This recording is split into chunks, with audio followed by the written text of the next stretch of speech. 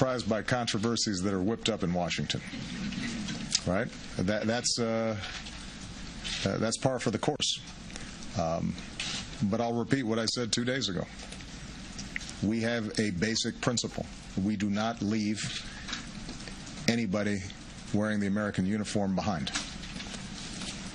We had a prisoner of war whose health had deteriorated, and we were deeply concerned about it, and we saw an opportunity, and we seized it, and I make no apologies for that. All right, ladies and gentlemen, that was the president yesterday. You've heard us play that bite before. Joining us now to talk about that and a lot more regarding the Bergdahl incident and other administration incidents, shall we say, .com. Hello, David.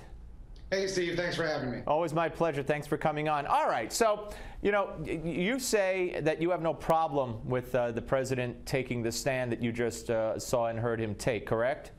Correct. I think he took the right action in this case. My problem is with the politics. Right. Well, first of all, what did you think about that statement in particular? See, if I'm a service guy and I'm ticked off about this, and especially if I'm one of the service guys who served and was there and knows in my heart and by the evidence that this guy deserted, and here the president is saying that this controversy is whipped up in Washington and dismisses it. Again, it's just kind of blatant, arrogant disregard for those who really were there and feel in their hearts that this is wrong, and also those who died trying to find this guy.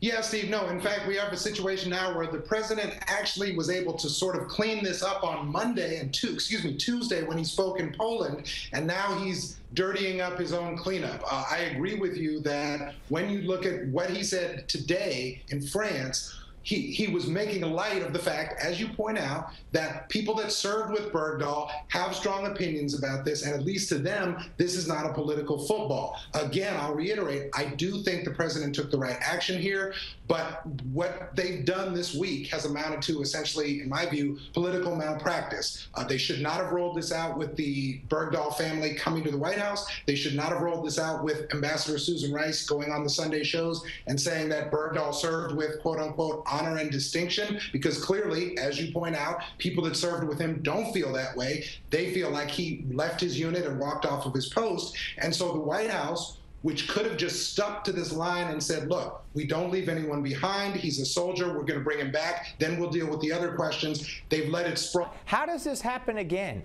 And Susan Rice went out, like you said, on the Sunday shows and says he served with honor. And now she's not, as I've pointed out time and time again here in regards to this, she's not now getting talking points from somebody as a spokesman sitting in for Hillary Clinton. She's now the national security advisor. She had to know that what she was saying was most probably 99% a lie. And then today at Normandy, she doubles down. Let's listen to what she had to say there. Okay. Do we have it? Well, let's just say she doubled down, okay, and she refused to back off. And again, I don't understand. I won't even call it tone deafness. I just don't understand what they're. How do you explain what they're doing? No, I think at a minimum, tone deaf would be a way to describe it, Steve. And you know, I am frequently a defender of the president's policies, including a defender of the decision to go get Sergeant Bergdahl in this case and to make the deal with the Taliban. But it was tone deaf, and I don't understand what they're doing. Look, to a certain extent, Ambassador Rice is snake bit, right? She was on the situation with Benghazi. She went out on the Sunday shows. Now she's gone out on the Sunday shows, and I don't know what she knows or didn't know or who prepared the talking points, but the point is you can't go out there as either the U.S. Ambassador to the United Nations or the U.S. National Security Advisor and make statements that are going to cause the public to lose confidence in you rather than gain confidence in you. I don't second guess her ability to advise the president, but their messaging here is just really, really terrible. And okay, now in your piece that you wrote, you point out, and I believe rightfully so at theroot.com, that you know, this problem that this White House has is not unique to this issue, of course. No, it's not, Steve. This is a pattern that we've seen more recently with the situation with the VA and General Shinseki. It's a problem we've seen recently with the rollout of healthcare.gov, and it's a problem that goes way, way back in this administration. Look, they had this problem with the Gulf oil spill, with the Ground Zero mosque. They've had this in a lot of situations. And I think what it reflects, Steve, is that even though I think this president has done a lot of things right, when it comes to coming before the public and explaining what they're doing and why, the president and some of his administration seem to take the view that they can just do what they think is right and the people will take it on faith that they're doing the right thing. But that's not the way it works. They've got to explain directly and clearly what they're doing, why they're doing it, and what the timing is all about. Is it incompetence? Is it inability to learn from experience? Is it arrogance that we'll do and say what we want and we don't care? Or is it a combination of all of those? I don't think it's arrogance. I would describe this as political malpractice. What we have here, Steve, is a failure to communicate.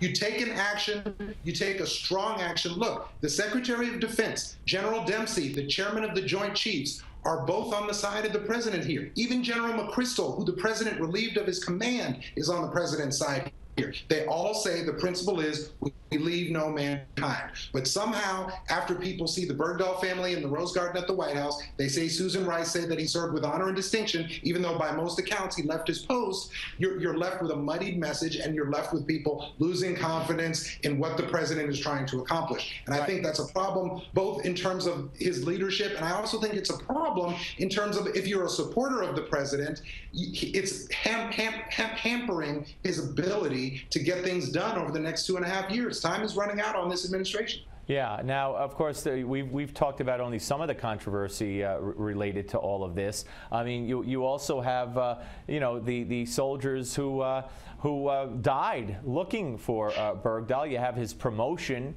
in absentia, and you have the parents, as you alluded to, and again.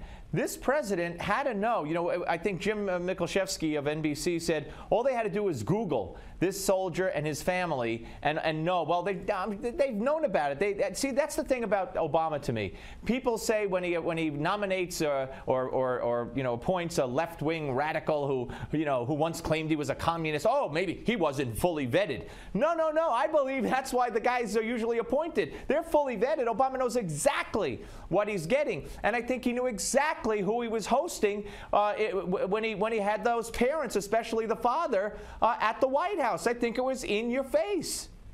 Yeah, I wouldn't go that far with you, Steve. I think that they should have known, at least in this case, about the situation with Sergeant Bergdahl, right? I mean, there's at a minimum that well-known Rolling Stone article going back to 2012 written by the late Michael Hastings, where he chronicled Bergdahl's story and where a lot of the people he served with said, look, we don't see this guy as a hero. We see him as someone who deserted us or abandoned us. And so at a minimum, they should have known that, as you said, by doing a simple Google search.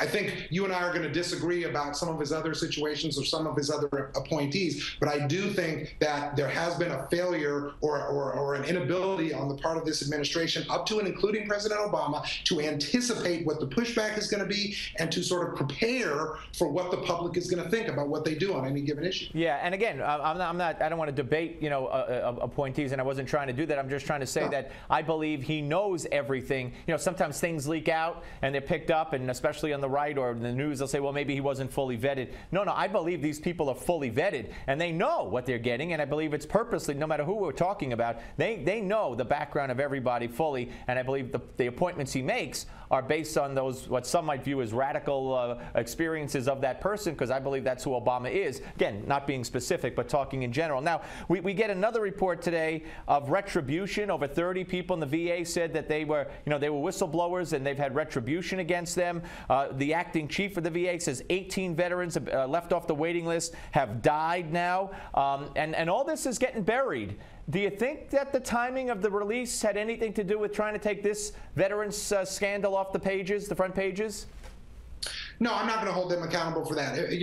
I'm not going to second guess the fact that the White House's position is they weren't going to leave a man behind. This war is winding down. They were able to strike a deal with the Taliban. Some people don't like the deal that was struck, but they felt like this was the time when they had to move and secure Sergeant Bergdahl's release. And the fact that it came off successfully, at least to the degree that they were able to recover him without him getting hurt, I think lends credit to their timing and in their version of events. But it's important that the VA story not get buried by this. And I do think that when you look at what happened with the VA, they paid a heavy price. President Obama clearly did not want to let go of Secretary Shinseki, but he had let it get to the point, again, by not anticipating and not preparing for the public's outrage over the VA situation, he got into a position where he had to, let Shinseki go. And I think the fact that they didn't learn from that just a few weeks later in the Bergdahl situation goes to the point that we're talking about. Yep, absolutely. David Swerdlick, thank you so much as always, my friend. Have a good day. Thank you, Steve. Thank you. All right, folks, Give Me Five is next. Don't go away.